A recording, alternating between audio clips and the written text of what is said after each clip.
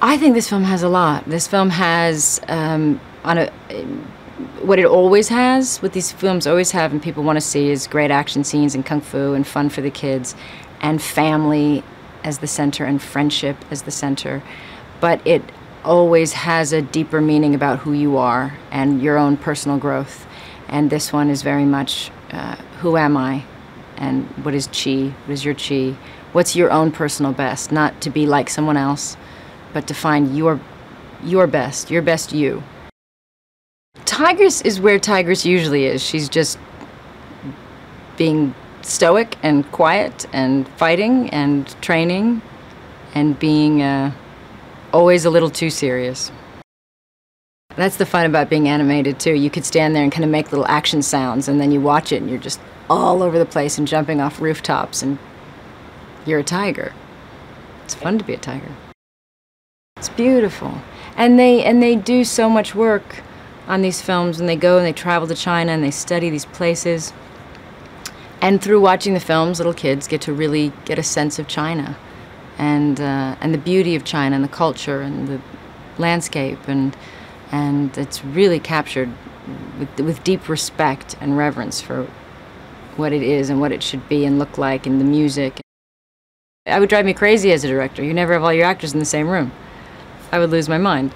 And then you have to kind of, every time somebody comes in and comes up with something new, to reanimate all the boards, you know, and you have to, but what it has also taught me is this patience that they have to not just be absolute with the script and then go shoot it and then go edit it. It's not that at all. It's this very slow process where you try something and then you animate it lightly and then you adjust and you try again, and so you're really developing and writing for years. Well, they've seen the other two, and I came back and said that there were a few pandas, and if they wanted to, that they had the opportunity to play pandas, and they didn't know what that meant and what I was talking about, and then I explained it, and they were kind of shy, and they don't really want to be actors, so it wasn't. But I didn't want them to miss the opportunity. And they came in and they had a lot of fun with it. Po meets his birth father.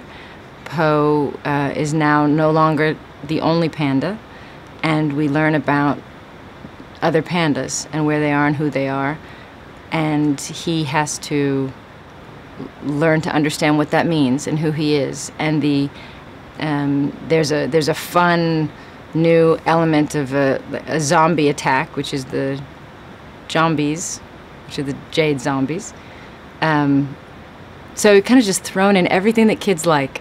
Some zombies, some pandas.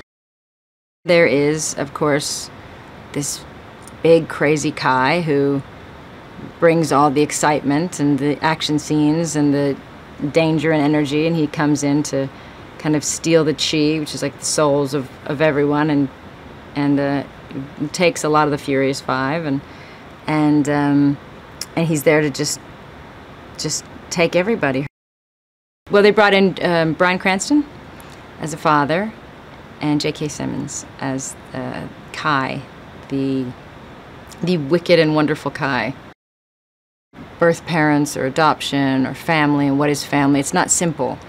It shows that it's complicated, and it's not easy, and it's not over in a happy second, and everything's different and fine, or everything makes sense suddenly. It's a new thing to understand, but there can be something beautiful about it. Of course, there will be, but so it really, I thought it handled it well because it didn't brush over it. It's a center part of the story. Him trying to understand how to have two dads. Hey, did you like that video? Well, I've got some movie trivia for you.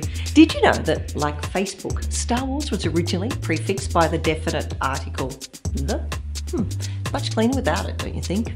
For this and more movie facts, click on more videos, or for more trailers, click on the playlist.